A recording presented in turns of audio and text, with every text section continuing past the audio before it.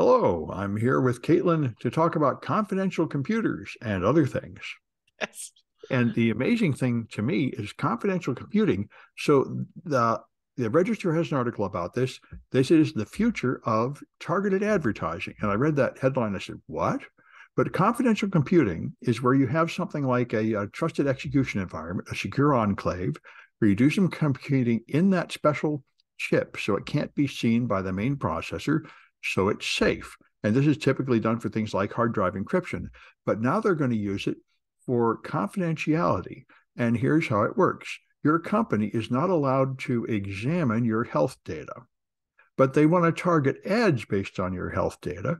So they put your health data and personal information in the confidential computing environment and do calculations and out come the tags to target ads. And they can say they didn't look at your data. So that That lets them dodge regulation. that does not sound very convincing. It's confidential. They found how to target the ads without exposing your confidential data.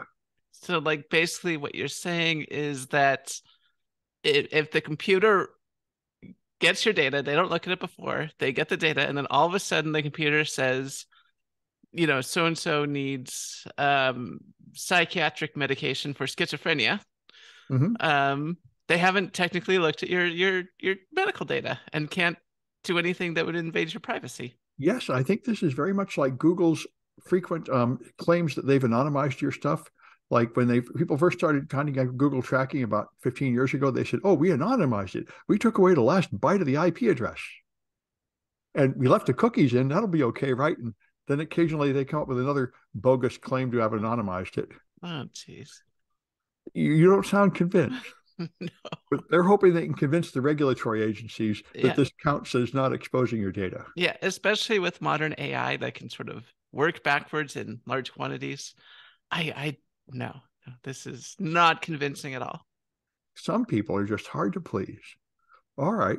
Well, you've got that secure boot thing, which is pretty hilarious. Holy cow.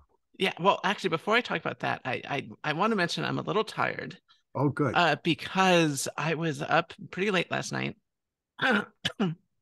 testing out that telescope back there, which is Oh, which is relatively small. I mean, it's a 73 inch, millimeter. Go on. 6 inch, or what does it look like? No, 73 millimeters. So it's like two inches of 2 to 3 inches of diameter Oh, of the aperture. So that's all it is. And I pick it up. I can take the whole thing with the tripod, with the equatorial mount, pick it up with the battery, which is charging on the floor back there, kind of on the floor. I don't know if you can see it. Anyway, mhm. I can pick up the whole thing, take it outside. And I'm near San Jose in the Bay Area, which is one of the most light polluted areas in the United States.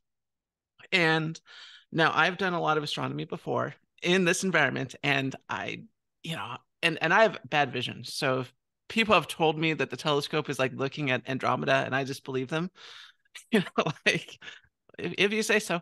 And so, to me, spending a lot of money on telescopes is kind of a silly idea here in Bortle 8, 9 skies. But with modern CCD technology, you can sort of bypass a lot of the restrictions that would normally be required previously. So instead of, for example, having a large light bucket, a large aperture to take in a lot of light at once, the camera can, for example, take a 5 minute exposure.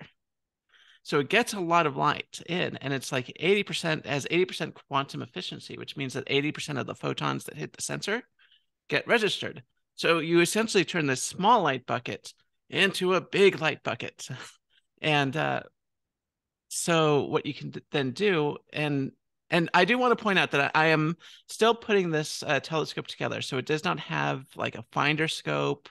It doesn't have the light pollution filter that I'm waiting for, and a few other things. But the skies were too perfect last night, and so I decided to try it out. And sure enough, that right there is the Pinwheel Galaxy, which is in the Big Dipper, near the Big Dipper.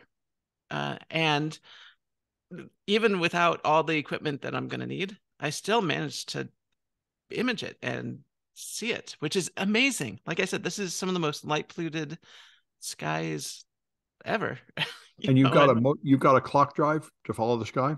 yeah, so the equatorial mount, the way it works is that it's a direct drive harmonic. It's a harmonic drive, um, and when you set it up outside, you have to point it toward the celestial pole, which is in Right. our case in the northern hemisphere. That's near Polaris, pretty much Polaris. But it's actually really cool because it's once again it has a camera that's a computerized camera. There's a computer attached to the side of the equatorial mount. So it will look at you just point it roughly north, and then the computer will say, okay, I'm roughly north. Cool. Let me, rotate around a little bit. Okay, perfect. Now I will take a picture of all the stars and do a plate solve. So instead of having to like manually try to figure out, like do a 3 point, trilateration or something, it just looks at the stars and says, am I pointing at the celestial, pole or not? And if it's not, it'll say you have to move up 1 degree this way, 3 degrees, to the right or something. And you just, turn the dials, get it locked on, and you're set. It's that simple. You can do a polar alignment within a minute or two. It is absolutely amazing with modern technology. So No, it sounds great. And the Pinwheel Galaxy looks like you can see it has two arms there, right? it has a lot of arms. It is yeah, it kind of looks like there's two arms. I don't know how many arms it specifically has. If you I look at would, like Hubble, if you look at Hubble images, it's really a sight to see. yeah, but I mean, I was just reading an article last week where they Yeah. said that the Milky Way they've decided has only two arms instead of four. Yeah. I Yeah. think the pinwheel might have four, maybe. Wait, no, one. They said most of them, in fact, have only two. Anyway, Yeah, probably only two. I don't know. Anyway, but yeah, there it is. It's yeah, and like I said, this is highly high light polluted skies, and this is 20 million light years away. yeah, very nice. There it is. Yep. Anyway, back to the articles. So Yeah, yeah, um, which one are we talking about? The Microsoft. Microsoft, yes. So yeah, this is pretty bad. Microsoft put out had seen a bug, right? So this is by Ars Tech. This is an article by Ars Technica, written by Andrew Cunningham. And there was some malware called the Black Lotus bootkit, and it bypassed some of the secure boot protections within Windows. And Microsoft is going to have to patch it to make sure that this malware doesn't spread. But in patching it, old Windows ISOs will no longer boot. So essentially, if you have something like a Windows Server 2016 install, or even a Windows 10 install, or Windows 11 install on a disk or a USB, it will no longer boot on future systems, which is And your backup and your restore disk. and your restore disk, everything, like it will no longer boot. Basically what's happening is Microsoft has to revoke some secure boot keys, which are required for Windows 2 boot. And so yeah, if you and I know people that really love old version of Windows, and they're always installing Windows 7 and upgrading to Windows 10 and all this stuff, and that is going to become a big issue moving forward. So this is one of those cases where security is really going to be painful for a lot of end users. And one day they're going to install an update, and their computer will no longer boot from their backups or their install disks. So Yeah, and well, one thing I've heard is you can turn off secure boot and get all that to work as long as you're willing to have no protection against this malware. which is usually what I do for virtual machines. Yeah, And when I install Linux, I mean, secure boot is nice, but I feel like it's almost, I don't know. I mean, it prevents bootkits and yeah, rootkits. But how often do people get hit? Like just average consumers get hit with bootkits and rootkits? I don't know. it's a It, Huge deal on Pulse Security Weekly. He's an expert on secure boot and talks about it all the time. Yeah, I Whole mean, I company's just focusing on this. But when I ask that question, I don't get much of an answer. Like how many real attacks are using this right now? yeah, especially because a lot of systems have secure boot on by default, so it's not a particularly great attack vector. Um, I mean, obviously, you should have it on if you're like in the government sector or you're dealing with important data. But if you're running like a virtual machine or like a home machine, it's probably not. If secure boot is causing headaches, it might be worth it to turn it off. I'm saying this as a security professional. Yeah, uh, yeah. Well, I think yeah, I tend to agree. It'd be for high value targets like yeah, government and military or something. yeah. Like encrypting your hard drive. Like, yeah, encrypting your hard drive is really important if you are at a government position. You're working with sensitive data that might be confidential and or whatever. But for average consumers, should the average consumer encrypt their hard drive? Well, maybe Pro- they should if they're carrying a laptop on an airplane.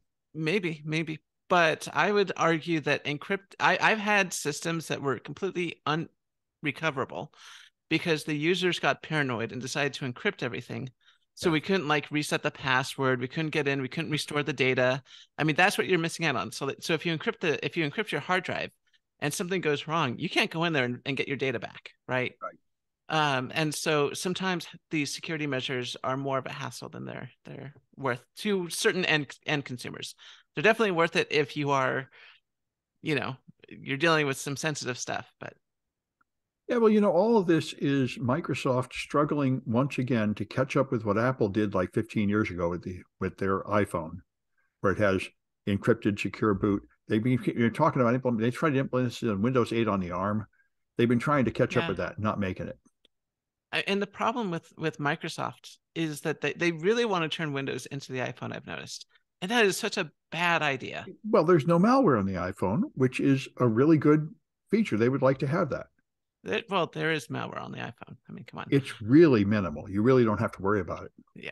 Well, yeah, most people don't have to, but at the same time, the value of running something like Windows or Linux come from its openness, which does invite a certain amount of malware. But if you like, I know Microsoft really wanted to lock down Windows so you could only get stuff through like the Microsoft Store, and that would have Yeah, been an just like the absolute iPhone. it that would have been an absolute disaster. Yeah, well, I bet 90% of users would be content with it. They're content with Macs and iPhones, although most of them turn off that feature on the Mac. Yeah, I mean, even with Mac, people don't just get stuff through the App Store. I mean, Yeah, it's a fair cop. yep. All right. Anyway, I found an article on someplace called sciencealert.com that talks about racial bias in facial recognition systems, and it had something I'd never seen before, a video poem about this from 2019, where this woman just shows all the major AI systems, Amazon, Microsoft, IBM, Google, and somebody called Face, which looks like maybe Chinese, that she shows them a picture of Sojourner Truth, of Michelle Obama, of other famous black people, and it identifies them as male, as having a mustache.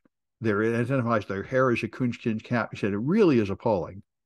And this, I think, is why a lot of people are very, very nervous about facial recognition. And it's a minefield, but it is extremely clear that it totally messes up on black skin, and they really need to have better training data. So everybody is rushing out these new AI machine learning models, and I wonder to what extent they've actually fixed this problem. I don't know. I know the Bloom model, which is the small one you can run on your own free instance in Google Colab. I got it working a few days ago. That one is sex biased. If you ask it to complete a sentence, the man went to work and the woman went to work and, it will give you a stereotyped answer. So that model, but that's not a cutting edge model by any means. Hopefully, the big ones like ChatGPT and Bard and everything are getting better at this. Anyway, you've got guilt trips. Guilt tips. Guilt Oh, tips. Yes. So we've all seen tip inflation, where you go everywhere now, and so during COVID, people remember that, people were putting their lives at risk to go to work, and we were all happy to give these poor people who had to, put their lives at risk to go serve coffee or, do groceries and stuff, an extra tip, because you know what, that's, in the middle of a pandemic, that makes sense. Well, they got very used to that. And all of a sudden, everyone was like, we need more tips. That's what we need. We need more money. And now that the pandemic is pretty much over, the tipping has continued and it's gotten out of hand. And a lot of people have noticed this. You go to a restaurant and you can pay, 20, 30%, 35%, tips as like default options. You go to like McDonald's and they want you to tip too. How bad has this gotten? Well, if you go, Gizmodo has this article by Kevin Hurler talking about self-checkout aisles. And so basically, if you go to a self-checkout aisle in certain stores, they will prompt you for a tip, even though you're not interacting with anyone. You're doing your own service. They want a tip, and I mean, you don't even tip grocers usually, even though they're like packing your stuff for you. You usually don't do that. It's usually reserved for like restaurants. But now if you're doing your own um, groceries, or you're packing your own bags, it'll ask for a tip. And what's really bad is that they the way it's usually presented is that it's not like an optional, would you like to add a tip, yes or no. They usually you'll pay for your item, and then it'll say, how much do you want to tip? 15%, 20%, or 25%.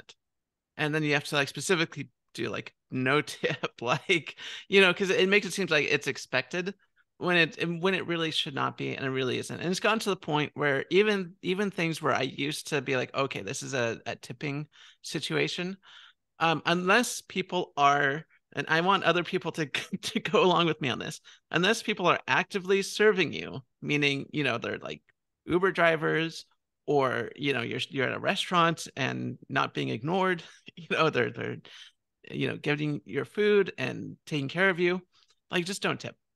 That's all I can say. Just put 0%. Don't feel guilty about it. This has gone too far. So even at Starbucks, I've gotten to the point where I'm just like, 0% tip. Yeah, no, this is like McDonald's. This is like, So this is bigotry. You're suggesting that the computers and AIs are inferior to humans and don't deserve your compassion. Exactly. I am bigoted towards AIs and computers. And also, I just noticed this while I was browsing the webpage. There is a sequel to something we covered earlier on the podcast a long time ago. This is on the same website, obviously, Gizmodo. This is by Nikki Main, and this was just posted 30 minutes ago. But there was this guy who intentionally crashed an airplane called Trevor Jacob, and he recently just pleaded guilty to that. So that's yeah. We all knew that he intentionally crashed his plane. It was pretty obvious. In order to make a YouTube video. In order to make a YouTube video, which is ridiculous. Like how do people have that much money and time to like and put people's lives in danger in order to like get a few clicks? What? Well, there are influencers making a lot of money. Just like rock bands, there are a few that actually make a lot of money, and these people are, of course, hoping to make it up there. I guess. Yeah. Anyway. All right. And I was very interested to see this one. Again, this is in SciTech Daily. I didn't know this. Now, nearsightedness is growing rapidly in children. They say in a few decades, 50% of all the people will be nearsighted. And I was nearsighted, and I remember when I went to grad school in physics, one of my grad students went around and he interviewed people, and he said, I've interviewed like 130 grad students and professors, and 100% of them are nearsighted. And then there was a guy who did research like 30 years ago where he took chickens and put them in small crates so they would focus on nearby objects, and they all became nearsighted. So I said it is caused by reading all the time at a close range instead of being out in the fields looking at things that are like 30 feet away. And the constant focusing nearby puts pressure on your eye and makes it stretch. The back moves out, which is why you're nearsighted. But this I never heard of until now. There are new lenses which help prevent this. They treat nearsighted with lens, but it only focuses sharply in the middle. And then it has some kind of different focus on the periphery, which somehow prevents your eye from degrading so rapidly. It prevents your nearsightedness from increasing as much. Because I remember mine, I need new glasses every year or so growing up. Then when I got to be maybe 25 or 30, my eyes seemed to reach some kind of equilibrium. But good. Anyway, so it's very interesting. And the interesting thing about this is apparently clinical data has proven that these lenses delay the development of nearsightedness, and now they're developing laser technologies to measure and perfect these strange lenses to prevent that. So it sounds like a great thing. It may help people in the future. And by the way, I think it might be related to migraine headaches, which is another thing an awful lot of academics that read all the time get. Well, they don't mention that in the article. I think the two are connected. Migraine headaches are closely connected to vision. Anyway, and you've got a drive-through. Yeah. So TechSpot has an article written by Sean Knight about our jobs being taken away by AI, and our best jobs nonetheless, being a Wendy's drive-through worker. um, which is what we all want, which is how we all dream of becoming. But Wendy's is taking the dream away by replacing the order, the drive-through order talkers with AI chatbots, which is actually, I think, a really good use of AI technology. Um, and yeah, so this is the first time we're really seeing the service industry being replaced with AI, which is really the only thing of note here. But it is of note and something we should be taking note of. And you're probably not going to want to tip them. And you will not want to tip them. No, don't tip at Wendy's. Don't tip at McDonald's. Don't tip at Starbucks. Some people. Don't tip at when you go to a restaurant and you're being served. Tip there. Tip your Uber drivers, your taxi drivers. No one else. Well, I always am sort of skeptical of this claim that AI is going to take jobs away, but I realize I'm in a privileged position. AI gives me more work teaching AI classes. So I'm not the average worker that's going to lose their job from AI. I'm gaining my job from AI. Yeah, AI is not going to replace all our jobs, but it will take away jobs that people don't want to do, particularly like Wendy's orders. Yeah, Taking, I think the real issue is we need to take care of people. We need more social safety net so yeah, that people aren't so desperately needing a job that they would take any crummy job because it's so horrible not to have one. yeah, and I mean, and based that's how our economy functions. Like I know there's some people, I've heard it argued, like, and I have no idea why they think this is a good argument that people would do jobs, even if they didn't get paid or didn't have to work, to survive or whatever. And there are just certain jobs that people just don't want to do, right? Well, Like, sure, yeah, there are jobs that will never be taken away by AI, like teaching, because teaching is you need to. actually, Oh, go on. it's on the list. It's number two, expected to die because of AI. They all say, well, they just have AI doing all the teaching, Yeah, and we'll see. it won't, because anyone who's done any real teaching knows that um, it is not just about ex, you know exposing students to knowledge. You also have to make a emotional connection with them on some level, and AI just can't do that. I Uh, wonder. I just my private contracting classes teaching secure coding in a corporation just won an award for the most innovative security training, and it's nothing different than what I do at City College, but yeah. apparently it's different. They just have a crummy app which I wrote. They find the vulnerabilities in it, and everybody is super happy. And I'm like, what did you have before this? Isn't that the obvious way to do this? Yes. Yeah. Yeah. No, that is the way to teach. Uh, you know, yeah. I mean, if you were going to teach, especially like a STEM subject, then having something set up like an adult version of Montessori, where you have Yeah. tools set up for the students to use and play with and then figure out. So in having an app that you find all the vulnerabilities with. Right now I've been at Amazon for a few months now, many months, almost I mean about half a year, a little over half a year. And I'm realizing now that I really do need to learn AWS if I'm going to be doing security at Amazon. Well, yes. So AWS is huge. There are it so is, many services. yes, yes. So in fact, I just booted up my first EC2 instance a few Oh. days ago. So I'm Well, I've taken a few Amazon training classes and just sort of been horrified at how much yeah, stuff there is. So many security features, yes, hard to talk, and they all cost money too. yeah, and I mean, to my credit, I did take some AWS courses before, but they didn't actually have me do anything. They were like Oh, sans courses where you just attend and take a test. I mean, that was, oh. and that you don't learn anything from that, Well, I went right? to the Amazon courses and they give you like a $50 credit and they give you some workshops where you spin Yeah, up some things and turn on the stuff. yeah. So, anyways, there's this great site that was recommended to me by my coworker Bobby Roush. I want to give him credit.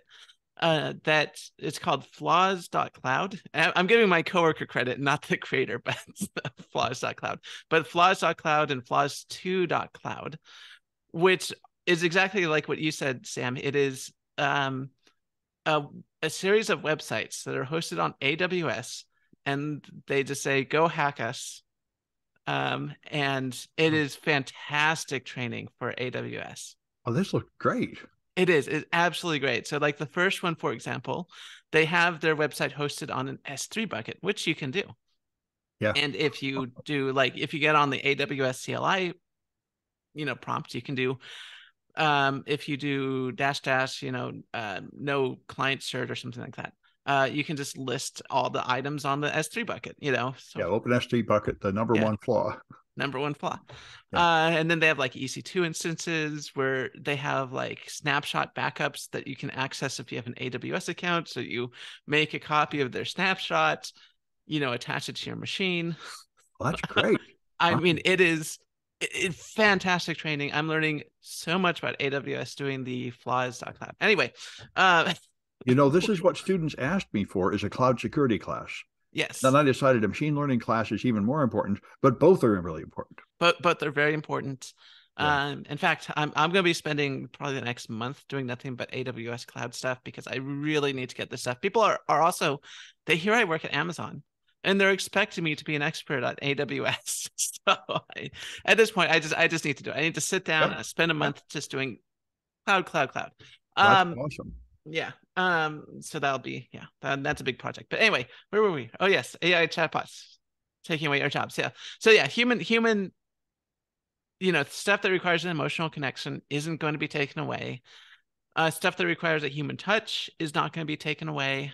Um, but it will make our lives easier. So, like, for example, I know there's a lot of contention about AI art, but I've talked to a lot of artists that are incorporating AI art into their art. So instead of having the AI paint for you, what you can do is you can collaborate with the AI.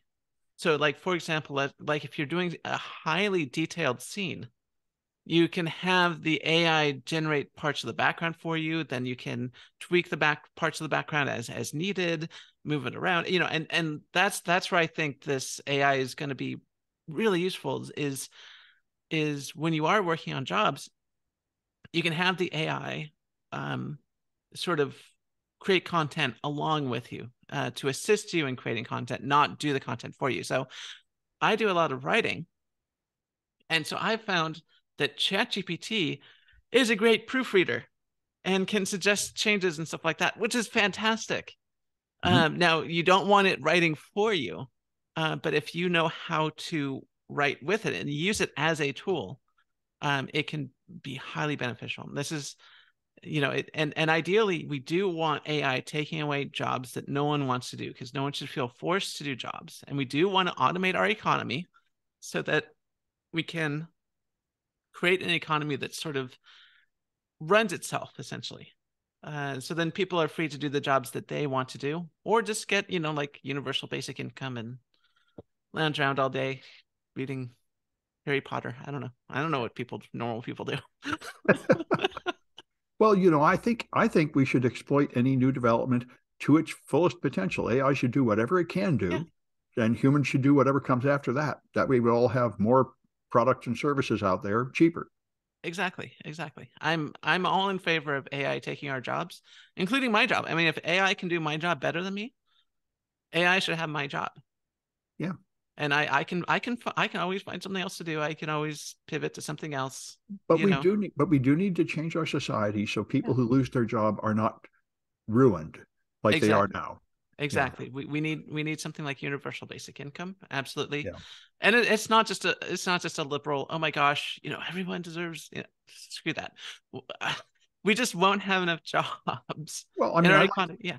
I like that study we were talking about, I think last week, where they said, we tried this in some place like Finland. All these homeless people, give them homes. And you know what happens? Everything gets a lot better. You save Yeah. money, they're healthier, they get a job. Everything is so much better if you actually take care of people instead of letting them die in the street. Yeah, I know. It's really funny. They found that there were some studies a long time ago, and I'd have to look them up, that show that the best way to fight poverty is to give poor people money. Yes.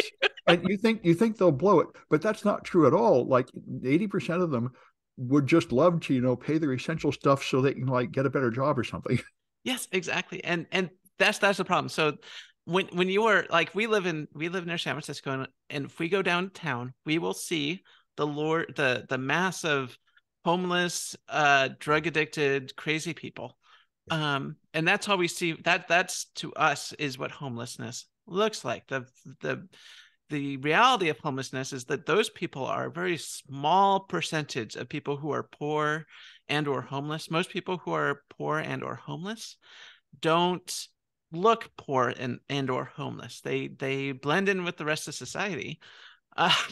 So, yeah, those, 20%, 10%, 5%, whatever. It's probably been less than 5%. Yeah. The small percentage of people that are poor and homeless because they're addicted to drugs and everything like that. Yeah, they'll blow the money, they'll get drugs, whatever, and that's something we're gonna have to deal with. They But need more than money. They need like yeah, counseling and stuff. yeah, they need counseling. They need a safe place to do drugs, particularly away from San Francisco downtown, please. Yeah. Uh, um, but the vast majority of people, if you just give them money, they'll pay their bills, they'll go to college, they'll they'll invest. You know. Yeah.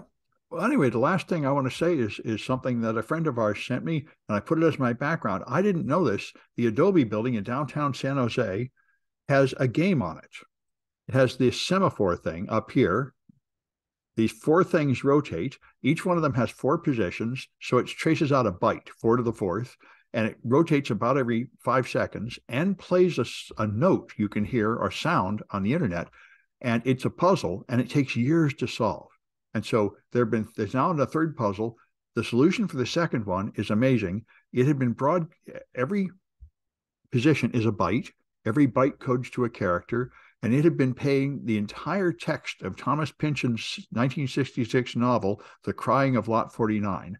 But it had been playing it one paragraph at a time, and each paragraph came with a preamble, which contained a prologue, which was always the same, followed by a 7-letter key, which was a 7-letter word chosen from James Joyce's Ulysses, and that key led to a Vigenère cipher of the rest, which is, the famous couple centuries old, almost unbreakable cipher.